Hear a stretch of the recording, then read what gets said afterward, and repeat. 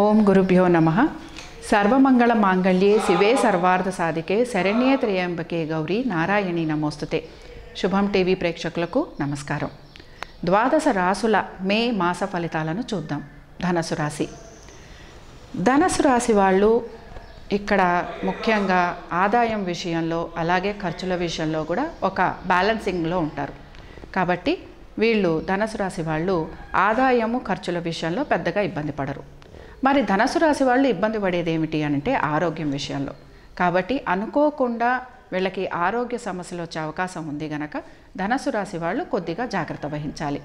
మరి ధనసు రాశి వారికి కుటుంబ నేపథ్యం ఎలా ఉంటుంది అనేది కనుక చూస్తే వీళ్ళు కొద్దిగా వాతావరణాన్ని వాళ్ళుగా అనుకూలంగా మలుచుకోగలరు.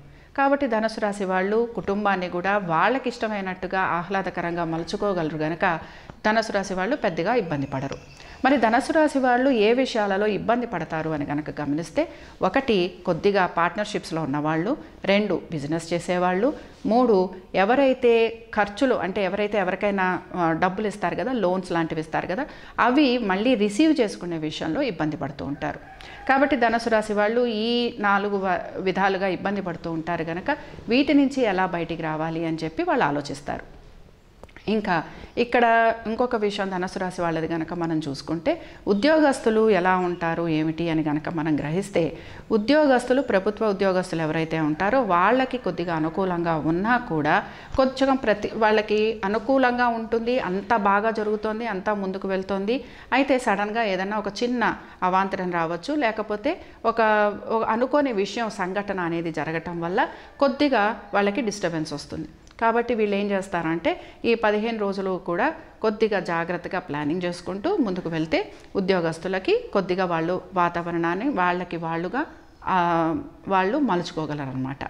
మరి తర్వాత ధనుసు రాశి వాళ్ళకి 15 రోజుల తర్వాత ఎలా ఉంది అనేది కూడా చూద్దాం. పిల్లలు అనేవాళ్ళు కొద్దిగా చదువుకుంటారు, పరీక్షలకి ప్రిపరేషన్ లాంటివి చేసుకుంటూ ఉంటారు. ఇంకా పెద్దవాళ్ళ ఆరోగ్యం గురించి కొద్దిగా శ్రద్ధ పెట్టాల్సిన అవసరం కనపడుతోంది. ఖర్చులు ఇందాకే అనుకున్నట్టుగా ఆదాయము ఖర్చులు కూడా సమపాళల్లో వీళ్ళు మేనేజ్ చేసుకోగలుగుతారు కనుక ఈ 15 రోజులు కూడా ధనురాశి వాళ్ళకి పెద్దగా ఇబ్బంది ఉండదు. ఆరోగ్య సంబంధంగా కొద్దిగా శ్రద్ధ పెట్టాలి. అలాగే కుటుంబ నేపథ్యంలో చిన్నగా ఇందాక అనుకున్నాం కదా, వాళ్ళకి మొత్తం చక్కగా ప్లానింగ్ చేసుకుంటారు, వాళ్ళు అంతా కూడా వాళ్ళకి అనుకూలంగా మార్చుకుంటారు అని చెప్పి ఇందాక అనుకున్నాం. అయితే ఈ 15 రోజులు కొద్దిగా వాళ్ళు ఎలా అయినా అనుకున్నా కూడా అది అంత బాగా జరగకపోవటం అనేది కనపడుతోంది. కాబట్టి ధనురాశి వాళ్ళు కొద్దిగా కుటుంబ నేపథ్యంలో కూడా శ్రద్ధ వహించాల్సిన అవసరం కనపడుతోంది.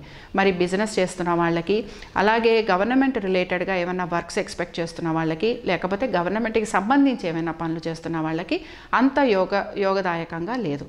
కాబట్టి వీళ్ళు ఆ విషయాలలో కొద్దిగా నిస్పృహగా ఉంటారన్నమాట. మరి ధనురాశి వాళ్ళు వాడాల్సిన రంగులు ఏమిటో కూడా చూద్దాం. 1 ధనురాశి వాళ్ళు గురువుకి సంబంధించి అంటే చక్కగా ఎల్లో కలర్ వేసుకోవచ్చు. అలాగే వీళ్ళు కూడా రెడ్ కలర్ వేసుకోవచ్చు. అంటే 15 రోజులు 15th తర్వాత నుంచి రెడ్ కలర్ కూడా వీళ్ళకి ఎంతో కలిసి వస్తుంది. తర్వాత ఇక్కడ వీళ్ళు వాడాల్సిన వీళ్ళు చేయాల్సిన పరిహారాలు కూడా చూద్దాం. 1 గురువుకి సంబంధించిన పరిహారాలు అంటే గురువు జపం చేసుకోవటం లేదా గురు హోమం చేసుకోవటం, దత్తాత్రేయుడు దర్శనం చేసుకోవటం, దత్తాత్రేయుడు స్తోత్రాలు చదవటం. 2వది ఇంకొకటి వీళ్ళకి అవాంతరాలు వచ్చే అవకాశం కనపడుతుంది కనుక తప్పనిసరిగా గణపతి ఆరాధన చేసుకోవటం, గరికతోటి పూజ చేసుకోవటం. ఇంకా శనికి సంబంధించిన పరిహారాలు, శని ఎందుకంటే ఉద్యోగస్తులకు ఇబ్బందులు ఎదురయ్యే అవకాశం ఉంది. అలాగే అంటే తర్వాత 15 రోజులు వీళ్ళు ఇబ్బంది పడే అవకాశం ఉంది కనుక ఉద్యోగస్తులకి శనికి సంబంధించిన పరిహారాలు, శనికి సంబంధించి వీళ్ళు నువ్వుల దానం చేయటం, అలాగే నువ్వులతోటి అభిషేకం చేయటం, శనికి ఇలాంటివి చేసుకోవటం.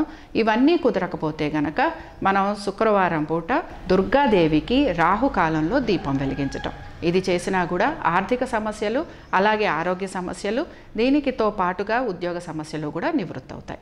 ఇవి ధనురాశి వారి ఫలితాలు. శుభం.